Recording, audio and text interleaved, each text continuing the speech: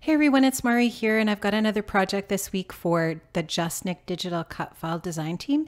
And I'm going to be using two files from the shop this week, this gorgeous UR cut file that you can see cut in black here, and then another one called Spiky Flowers, which you'll see a little bit later in the process. I'm going to be scrapping this 4x3 photograph of my daughter. This is the morning of her wedding, and she is attempting to open a champagne bottle, which was pretty hilarious to watch.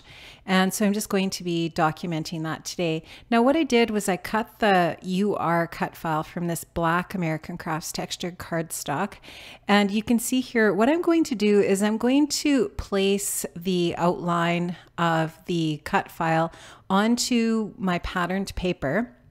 And then I'm just going to take the letters and place them onto my layout using this outline so that I can get them into the proper place and get them stuck down in sort of like a really straight fashion, which I don't think I would have been able to achieve just by eyeballing it and putting those letters back onto my layout. So you'll just see me taking the pieces off of my cut mat here, and I'm going to just adhere some liquid glue onto there.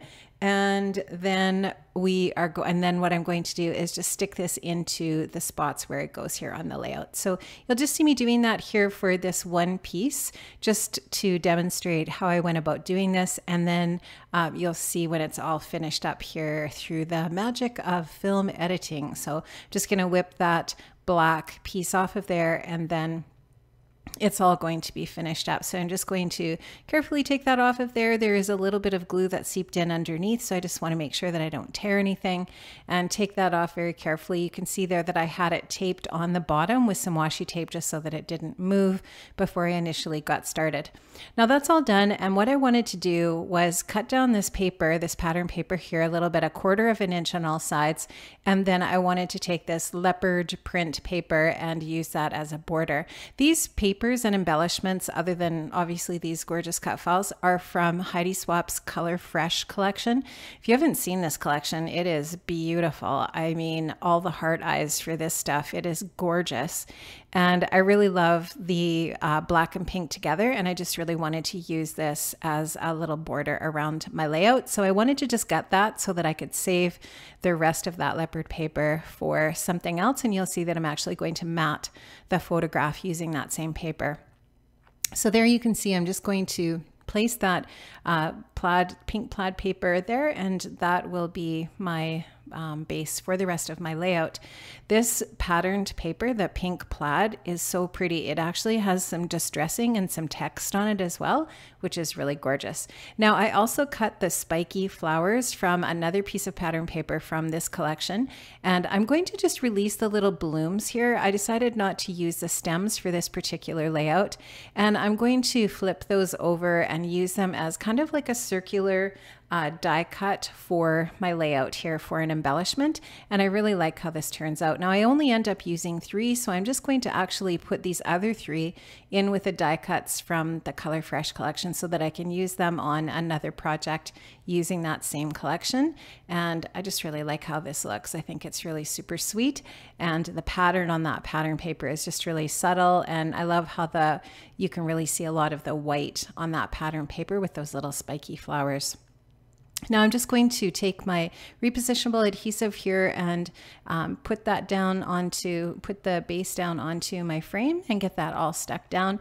And then I'm just going to take that leopard paper and do a really thin mat on my photograph here. I didn't want it to be too bold.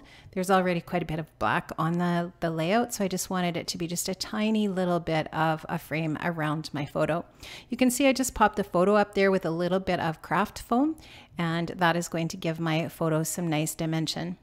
Now I'm going to create 3 little cluster areas with these little spiky flower blooms. I'm going to pop them up on some foam adhesive and give them a little bit of dimension in that way. And then I'm going to take one of the little die cut blooms from Color Fresh and put that in the center of the spiky flowers just to give them a little bit more detail. And I actually will take some foam adhesive and pop those little blooms up in the center of those spiky flowers as well. I thought about using these little frame corners, but I decided not to do that. I thought that it just kind of took away from the photographs, so I'm not going to use them. I did try though, because I love them, but they're not going to work for this layout. I also tried a few other little bits and pieces from Color Fresh, and you'll just see here what I end up sticking with. I really like this Just for Fun. I think that's what it says. Something like that, that piece there that's, or Just Have Fun, I think it says. And I love how that gold accent there just looks really nice with that piece of vellum that has some print on it as well. And I'm going to end up adhering that with some vellum adhesive to the photograph.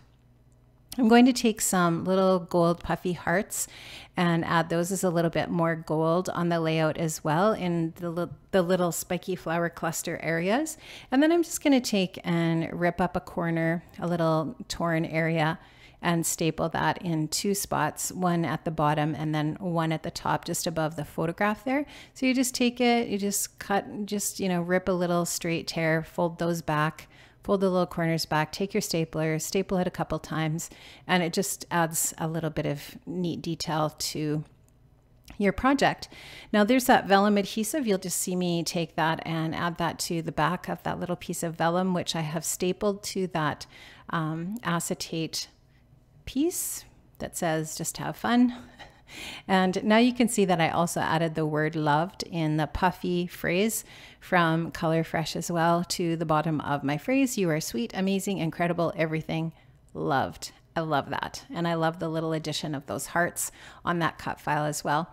Now what I did was I did my journaling just in Microsoft Word. The font that I use is called Special Elite. It looks like an old-fashioned typewriter font, which I really love. And I use 11-point font when I'm creating this journaling. I always triple space it so that there's tons of room to cut the strips in exactly the width that I want. And in this case, I actually used my little guillotine trimmer to cut these so that they would be a little more straight than just using scissors. I often will just use scissors too, just because it's super quick. But sometimes if it's a really linear looking layout like this one that doesn't really have any mixed media, it's really not meant to be messy, it's meant to have more of a linear look. I like to make sure that my journaling is super, super straight and cut with a proper cutter. So you'll just see me taking my tweezers there and my fine line bottle, and I'm just going to add a little bit of liquid adhesive to my journaling, and I will stick that down. And my layout is going to very soon be finished. So there's a whole bunch of new cut files over in the JustNick shop this month. Nicole's just got some beautiful designs again. This particular file just has my heart. I love it. There's so many neat ways that you could use this. You could use the words individually if you wanted for a title. You could just have "You Are Sweet" if you wanted. There's a lot of possibilities with this cut file, and I just really, really love it. I love the font as well, and I like the combination of the scripty "You Are" and then the different font for the other parts of it.